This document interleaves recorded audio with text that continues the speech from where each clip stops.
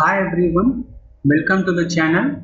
In this video, let us discuss how to calculate three-phase power factor and power factor angle using MATLAB Simulink. For example, let's go for a simple MATLAB Simulink model to understand the calculation of three-phase power factor and power factor angle. Let me take source first.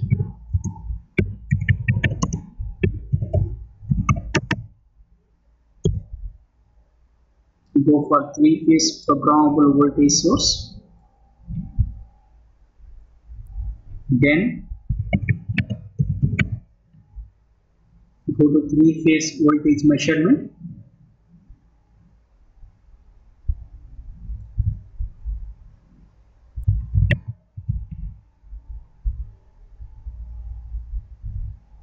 Take three-phase parallel load.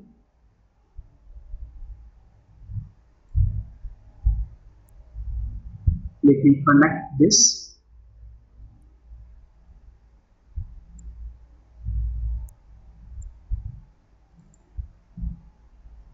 Parameter, amplitude, RMS voltage phase to phase. Let me go for 400 volt. Then phase angle as it is 0. Frequency make it as 50. Then go to load flow. Take this as a swing bus. Then a three-phase measurement block. Measure phase to ground. You can also use labels VABC. Current measurement, use labels. Okay.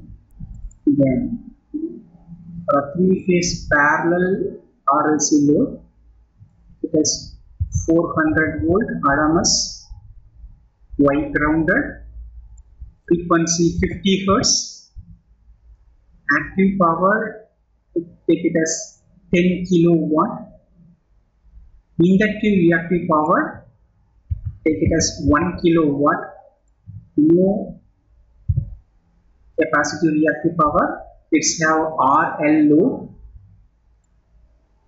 For load flow, just take constant impedance load.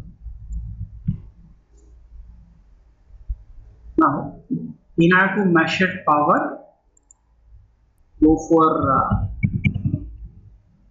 power measurement block. You take it as three-phase instantaneous.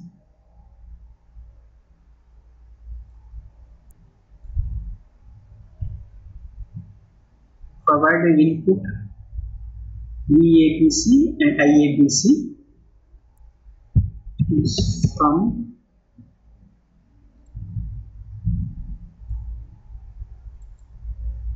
make it as VABC,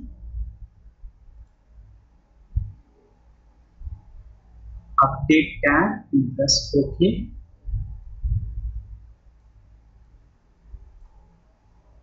And again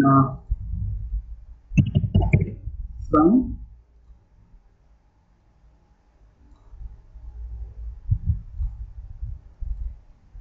make it as IABC, update tag, press OK.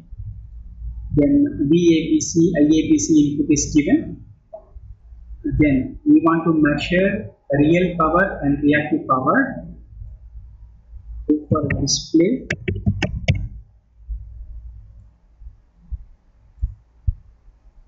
You can see real power here.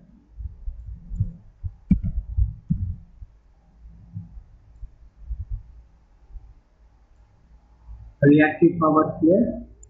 And also use scope.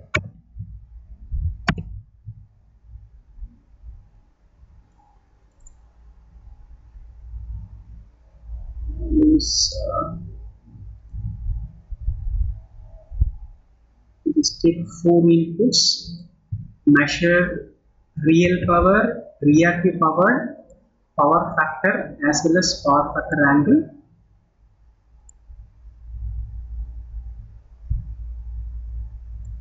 Okay. The real power may be connected to this one. Reactive power.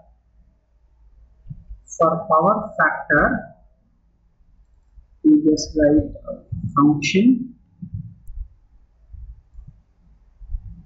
We need real power as well as reactive power to calculate power factor. That is VI cos phi divided by VI. VI cos phi is real power. So we need one input from this. Then VI is apparent power, which is calculated from P and Q. So we need two input here. Go for bus creator. Take one input from P, another one from Q.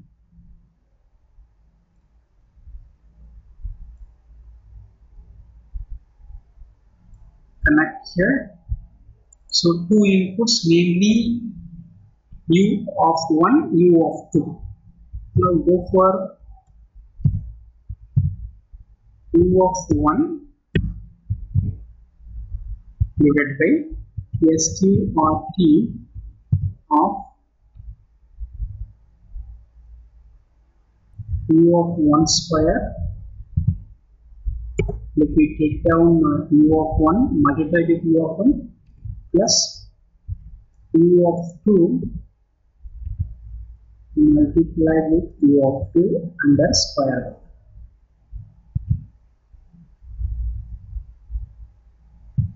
Okay, so this is your power factor.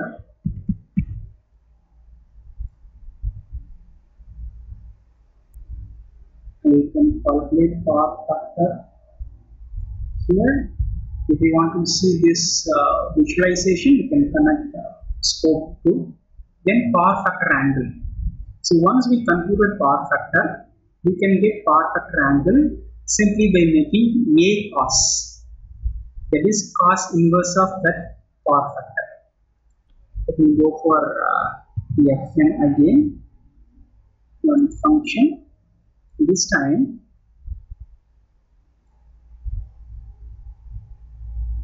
from power factor, take inverse A cos of U of 1.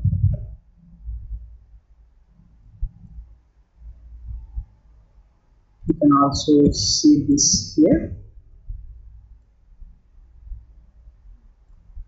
This is your power factor angle. If you want to witness that one waveform, you can see.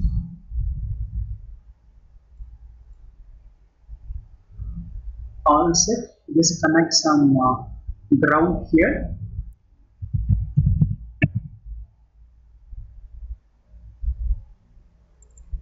Ground.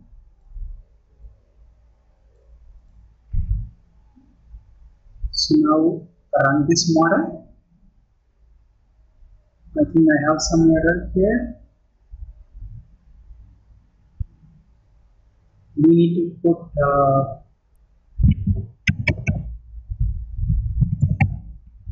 power guide block, make it as discrete. Sampling time is 50 e minus 6 seconds. We have one more mistake here. U of 1, not U1. Make it as U of 1.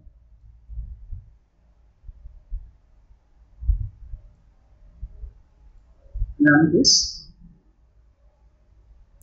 Now you can see the real power 1 e to the power 4, that is 10 kilowatt, and the reactive power 1000 VAR.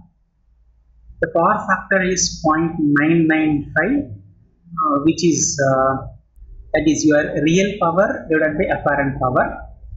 and the power factor angle is 0.00967. Then for sake of clarity, we just make it as only real power is consumed by the load, so that we can easily verify the answer.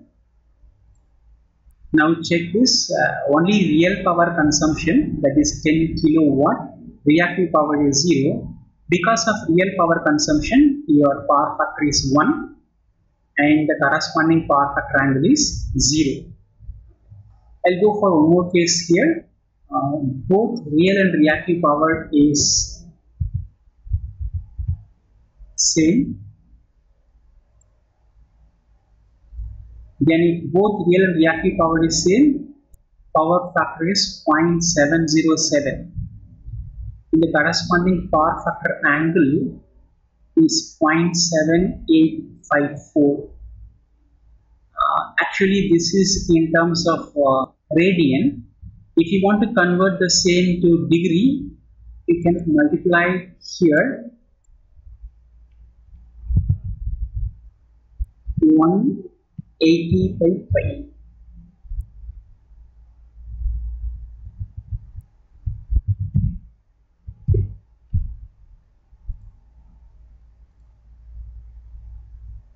Now have a look at this 45 degree of angle. So power factor angle is 45 because I have converted radian into degree.